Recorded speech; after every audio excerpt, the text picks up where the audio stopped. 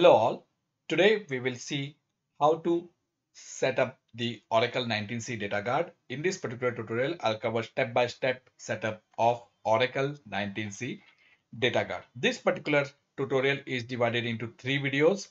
In the first video, I'll be setting up the primary. I'll create a primary database, create standby from primary using RMAN, and I will be enabling the MRP or the data guard, and finally I will be testing the data guard log shipping, whether the logs are shipped or the archive logs are applied on the standby. So we will verify that in this particular tutorial. In the second video, I will enable the data guard broker and I will set up the fast start failover in the second video. And in the third video, what I will do is I will add a third standby. So multiple standbys, 2 standbys, we will configure 2 standbys in the third video. So that is what we are going to do in this particular tutorial. So I'll divide this particular tutorial in 3 parts.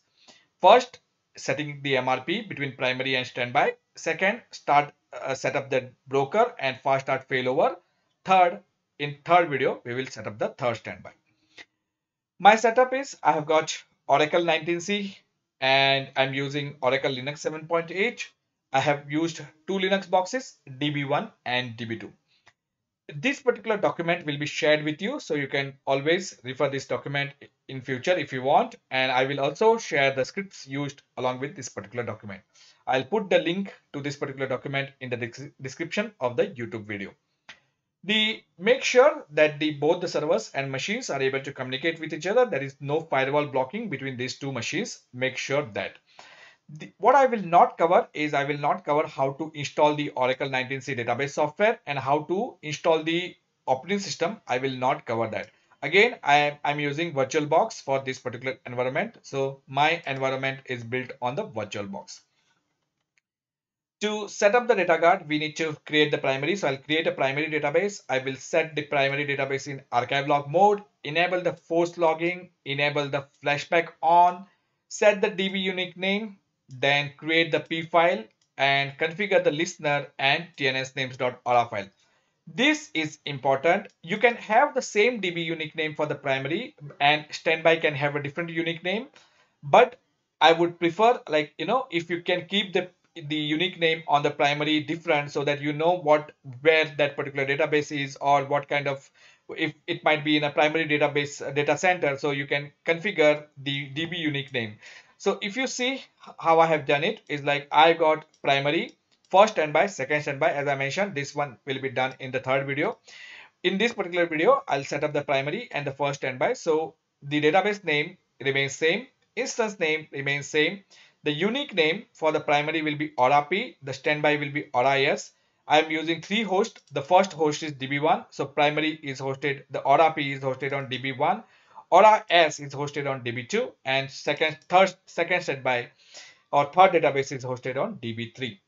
Once we have set up all of these parameters, flashback on, archive logging, what I will do is this P file that we created, I will transfer it to the standby and I will modify that P file. Only 2 parameters I will modify. I will show what parameters I'm modifying. That's all captured in another text file. I will show you that text file as and when we go along. So we will modify 2 parameters. We will start the database in no mount mode. We will be using RMAN active duplication to do this particular duplication, and the primary database should be connected as target and standby database should be connected as auxiliary. And we will be using this particular command RMAN duplicate target database for standby. This particular command will be using. Once the duplication, RMAN duplication happens, we will create the standby control file on the standby.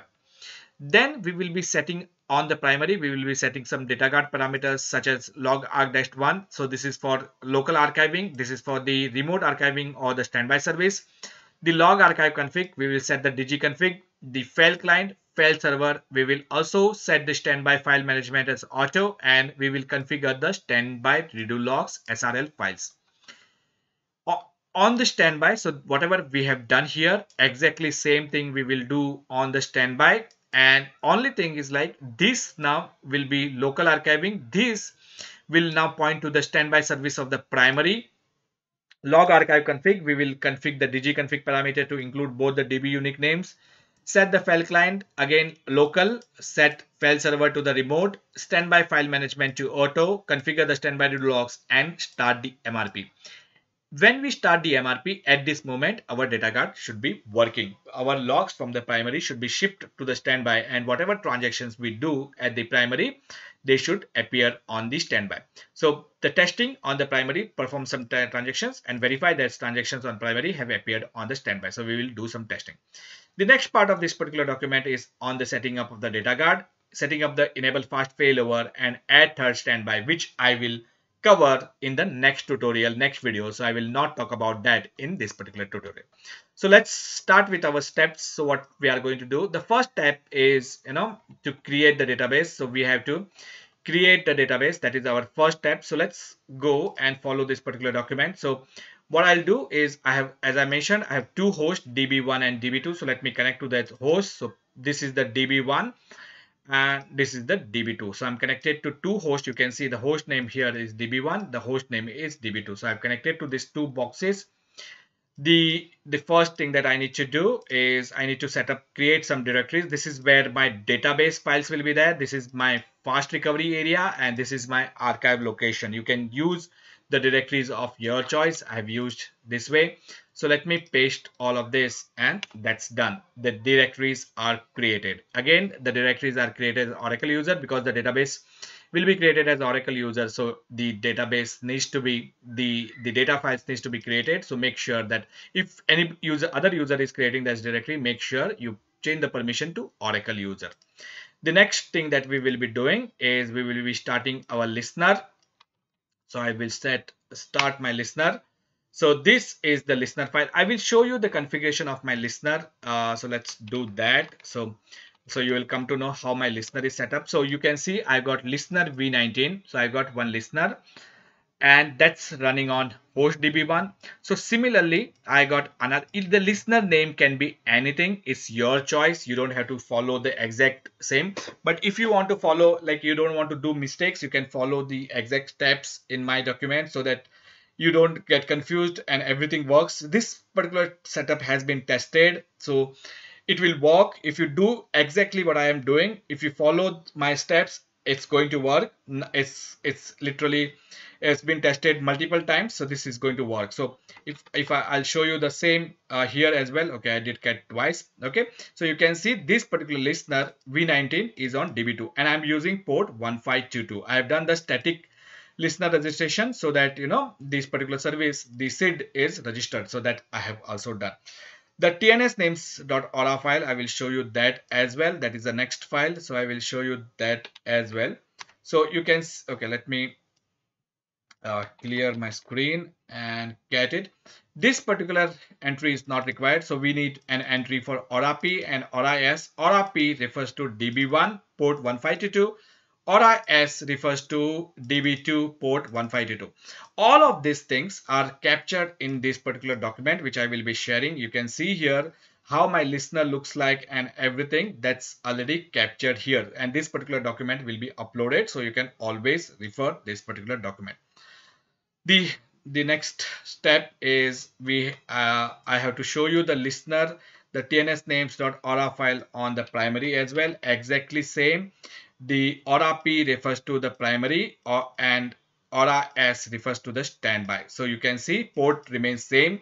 So this is, I have kept everything very simple, like AuraP DB1 port same port, AuraS DB2 port same port. In your production environment, this may not be true, so you might have to change these values. But to set up this particular environment in your lab, you just have to follow these particular steps as mentioned in my document. So the listener, I'm going to start the listener on the primary, and if I might forget it on the standby. So let me start the listener on the standby as well so that I don't forget it. So where was I? So I'm on this particular step and I'm going to start the listener on standby as well. This can be done at a later point in time, but I might forget it. So I'm going to start the listener on primary as well as on the standby. So I've done that. The next thing that we need to do is I have to create the primary database. The primary database that I'm going to create is using the DBCA response file. I'll show you that file, how it looks like. I've configured the database name as Aura. So that's, and the general purpose template. So whatever, you can use the DBCA GUI method, or you can create your database using SQL Plus. The choice is yours. I have used the silent method. So I will go to this particular location and I will show you how that file looks like. So, this is the file that I've used. So the response file version, the name of the database. So I'm going to create the database using the DBCA silent mode. And this particular step is going to take some time. So let me just try to create the database. It's going to give the warnings, the startup of Oracle restart. This is fine because this particular box has ASM and I have not started the ASM. So this particular message says that this particular database will not be registered with ASM, and I'm okay with it. I don't need, because I'm going to create this particular database in local file system. You can see here you can see here the data file destination is mentioned as dbd aura data aura. So this is where it's going to create the database. So let me do one thing. Let me go to db1, go to this particular location, and let's see if our database, and you can see the system and sysocs created. So once that is done, it will create the users and undo table space. So let's give it a minute and see. It's still at 10%. So this particular step is slightly big. So that's done, 40% done. Let's see. Okay, so it has created undo and users table space. So that's done. So while it is doing, next step that we will be running, the next script that we will be running, I'll show you that script. So let me go to the home location. So the next part that I will be doing is, once the database is created, I'll be running this particular script. So let me do this and I'll show you what this particular script is doing. So if the database is not running in the SP file, we'll create the SP file. If it is running already, then this particular step will fail, which is fine. Then we'll shut down the database. If it is running on P file, then we'll create the SP file, shut and start the database, which means the next time when we start the database, it will start running on SP file. But if your database is already running on SP file, then this particular restart is not required. I have just added it so that, if there are I don't want to waste time. So that's why I've added this step. Set the DB unique name. See my document here. So I am setting the DB unique name as AuraP. By default, when the database is created, the DB unique name will be Aura. Of course, I could have changed this in the DBCA when I created the database. I could have added that, but I just wanted to show you how to change the DB name afterwards. So using this particular command, we will be changing the DB name. We will be, if the DB recovery dash file is set, then we will be resetting it. If it is not set, then that's not a problem. This particular command will fail, which is not a problem. The log arc dash one, I'm going to set to the local archive. So this is the local archive location, which I've already created. And this is the local archiving. Then I will shut down, start up the database in mount mode, because we need to convert the database in archive log. Once that is done, I will open the database, verify that it is in archive log list. Then I will enable the force logging.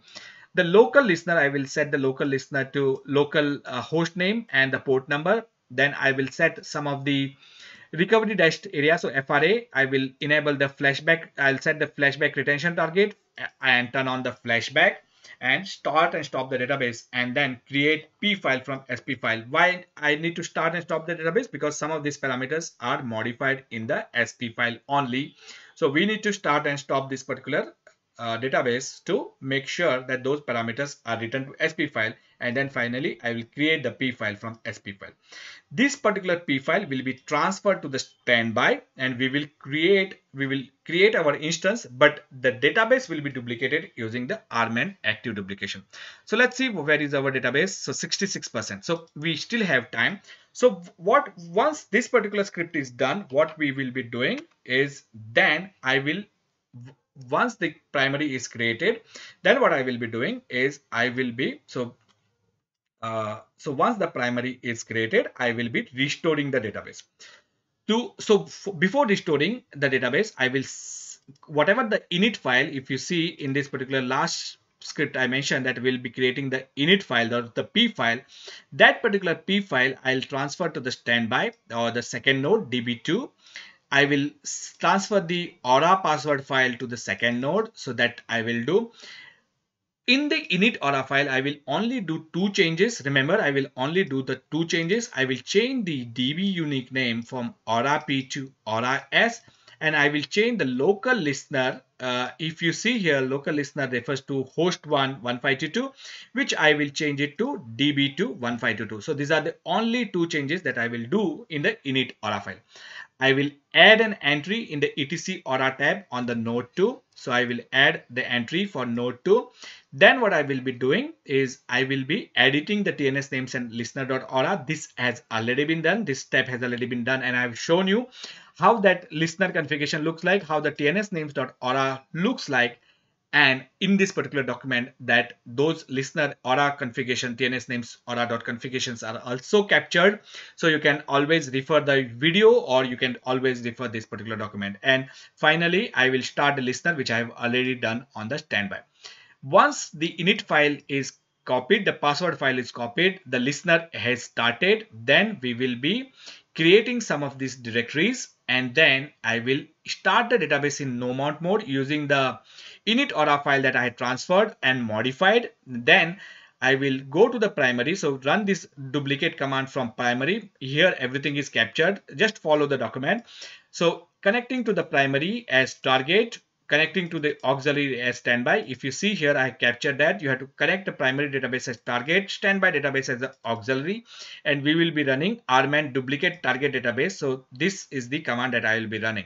So let's see. Okay, so the database is created.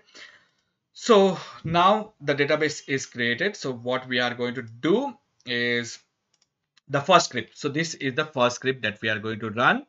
So we are going to set the, we will, okay, so this is archive log, archive logging, force logging, flashback, FRA, that's it. So, and finally create P file. So these are the things that is happening in, and look, I'm setting the log arc-1 for local archiving. So, and changing the DB unique name to the Aura P. So before doing that, what I will do, I will connect to this particular database from my SQL developer. So Aura, so this is on DB1. So let me put the password. Sys password is password, and this will be sysdbs save. So this one will be on DB1 port. As I mentioned, it is 1522 and SID is Aura. Test it. It should get connected. Success, connected. And then I will verify my configuration. So let's do this. Let me run this particular query here.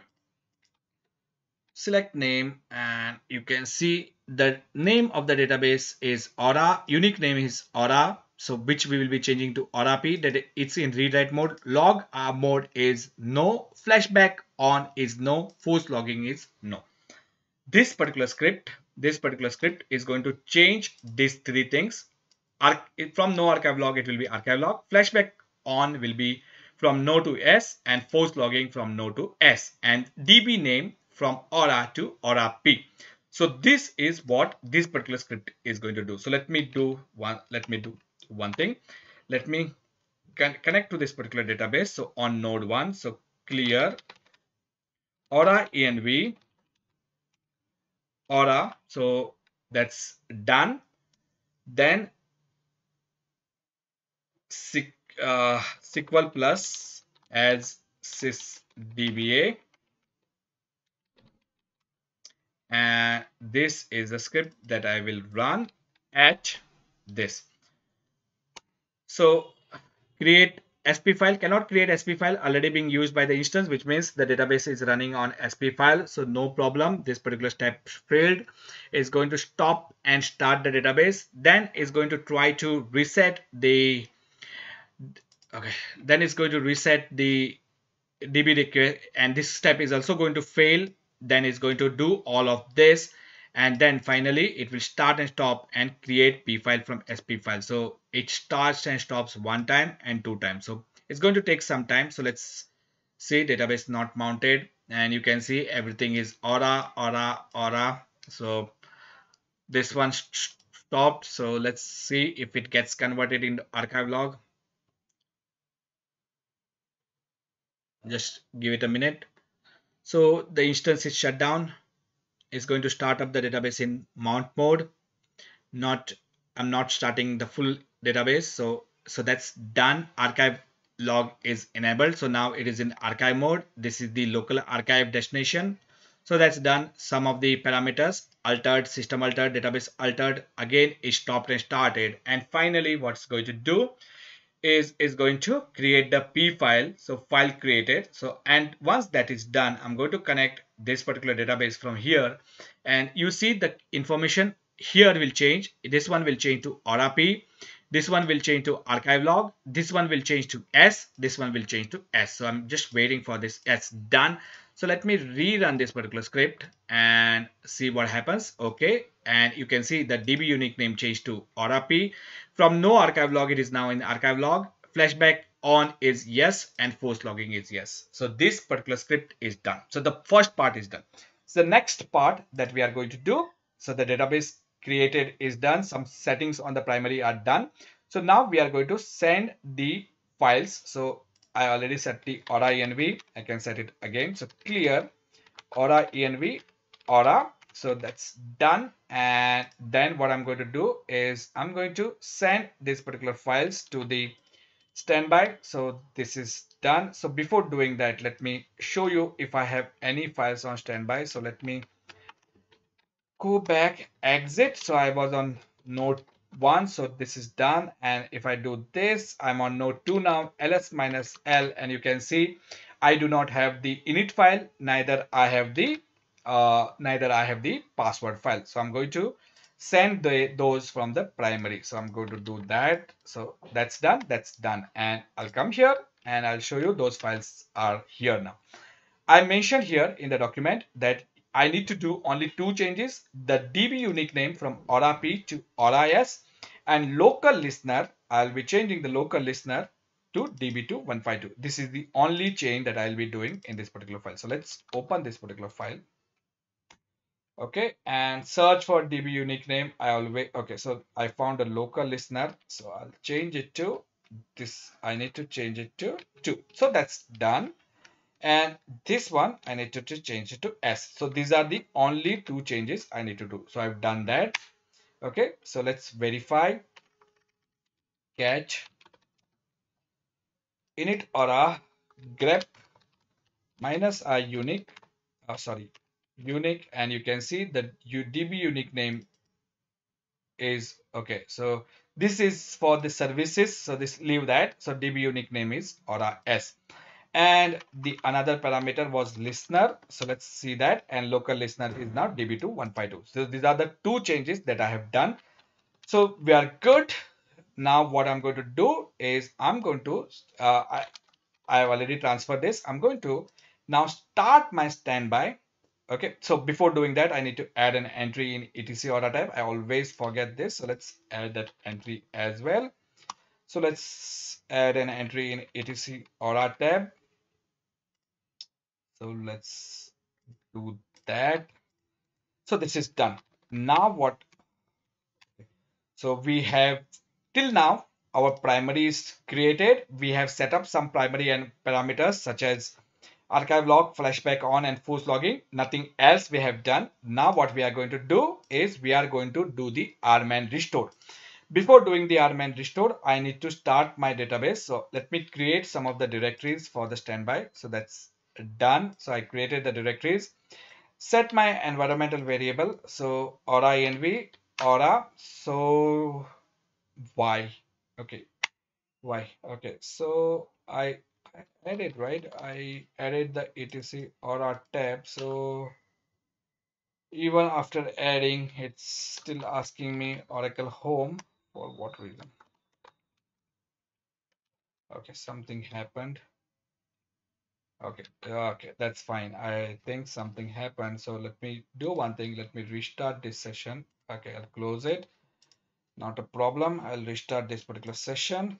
So I'm going to connect to the node 2, Aura env and Aura. Okay, this works fine now. Good. So something messed up, no problem. So now what I'll do is I'll go to cd $oracle home / dbs ls minus l. I'm going to start the database with this p file. So, and I will start the database in no mount mode because we need to restore it. So connected to idle instance, startup, no mount mode. So I'm going to start my database in no mount mode. So that's done.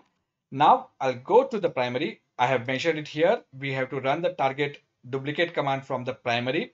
So let me run this. Make sure your listener on the primary and standby is up and running.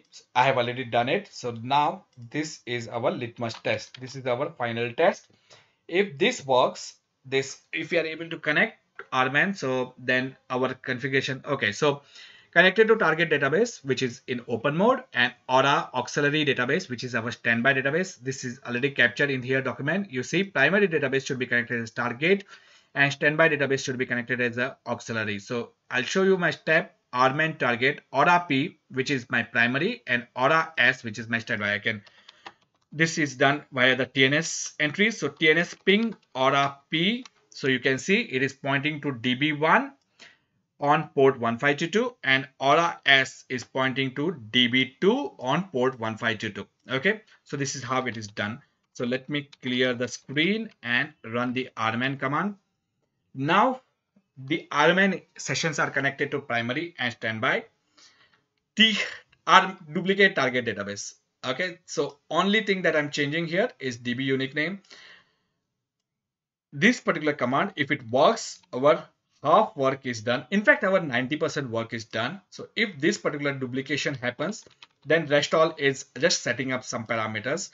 So let's hope for the best and run that particular command. So I'm going to hit the enter and starting the duplication. So duplicate target database for standby from active database SP file. So that's done. So let's go to our standby. Okay, let me go to the location cd dbi aura data, sorry, not dbi, dbd aura data / db / aura ls minus l, and as of now I don't see the system file, undo file, anything. So let's wait for the duplication to happen. Nothing has appeared as of now. So using network, yeah, control file it has restored. So let's look at the control files. Yes, control files have appeared. Then a system file should also appear. So you can see the system file has also appeared. So the restore is working. Once the restore is done, we have two more scripts. So we have to configure the data guard parameter at the primary, and we have to configure the data guard parameter at the standby, and we are going to start our MRP. Now what I'm going to do is once this duplication happens, if there's, okay, finish duplicate, this is also good news, the duplication has happened. Now the next part is, let me go to home directory, cd data guard, and the next script that I'll be running is this on the primary, and the next script that I will be running on the standby is this one. So let me put here. So here, if you see, what I'm going to do is I'm going to add the standby redo logs. I am going to, this one already set, no harm in setting up again. I'll be setting the local archive to standby service or IS. I'll be setting the log archive config, the DB unique name of the primary, the DB unique name of the standby. I will be enabling both the log archive destinations, switching the log file, archive log current. File client I'll set to local server, which is ORAP, local unique name. File server to the standby.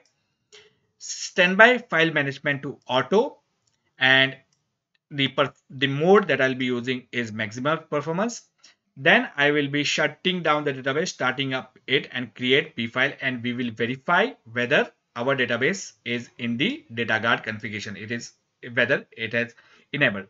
Same thing is I'm going to do here. But first thing that I'll be doing is create standby control file. If you see here, I mentioned the create standby control file, so that we will be doing. Then I will be adding the redo logs, the standby redo logs on the standby, setting up the local log arg-1, setting up the log arg-2. This one now points to aura p. Here it points to aura s, the standby.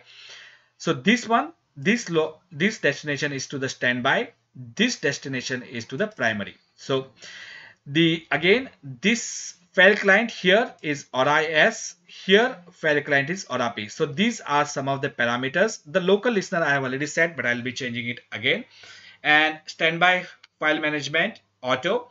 And finally, what I will be doing is I will be starting the MRP using this particular command, alter database, recover, manage standby database using current log file, disconnect from session. So using this particular command, I will be starting the MRP. And once that is done, using this particular command, we will see the database role and switch over status. So this is what I'm going to do on the primary, and these things can be done in parallel. So let's do that in parallel. So let me clear my screen. Let me take the note of the script. So aura env, aura SQL plus as sysdba at the primary script. So that's running. Go to the standby. Take a note of standby script. Aura env, aura SQL plus as sysdba at standby. So that's done. So I've initiated the script on both the nodes. There is no harm. These particular scripts are not related. So it's going to set this data guard parameter. So this is this particular part. On the primary, set the data guard parameters. On the standby, set the data guard parameter. Again, all of this information is captured here. You can see is captured in this particular text file, which I will be sharing with you. So you can always refer this particular file. So what script I ran on the primary, what script I ran on the standby, is everything is captured here. And once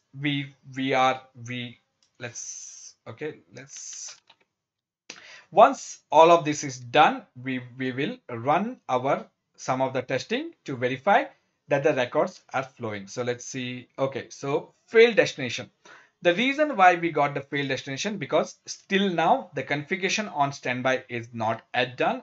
We started this script on standby a little late, so that's waiting. Once the standby comes up, then we are going to run this particular script. So now what I'll do is I will put this script here, and I will also create another entry.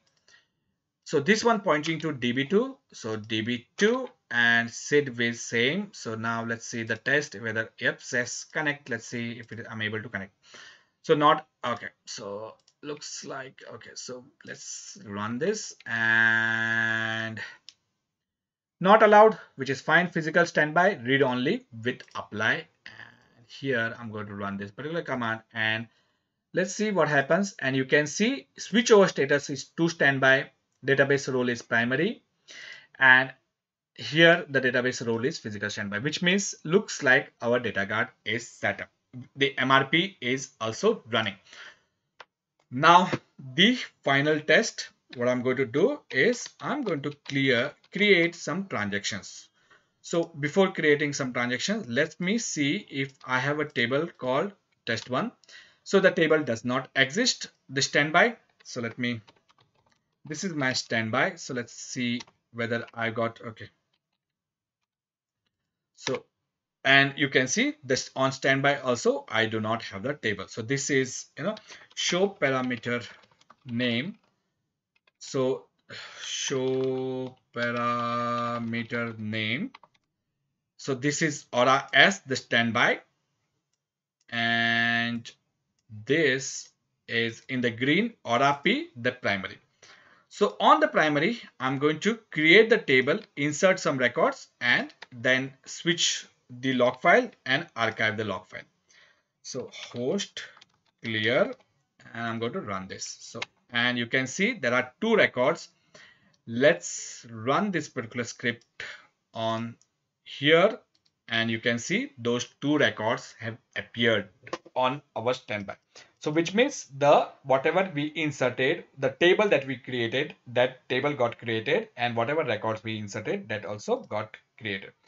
Now I will delete those records, 52 and 56. I will delete those records and I will add 4 more records just to prove that it is still working. So let's do that. That's done, and something happened.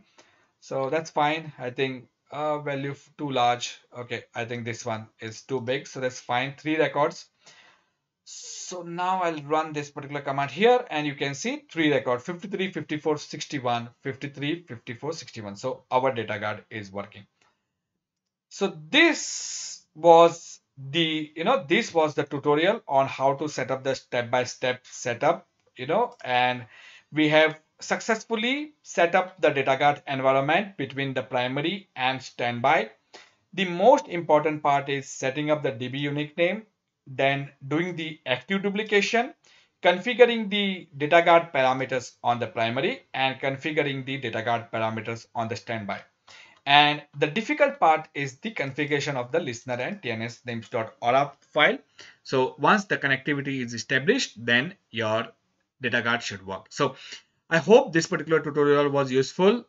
As I mentioned, this particular video series is divided into 3 setups, 3 videos. In the next video, what we will be seeing is how to enable the data guard broker and how to enable the fast start failover. And in the third video, we will see how to add the third standby. I hope you like this particular video. Do subscribe to my channel. If you like the video, please put the comments or hit the like button. Tell me if anything you did not understand, or if you need any kind of help, just put it in the comment, and when I get time, I will respond to your comments. Thank you for watching. See you in next tutorial. Bye bye.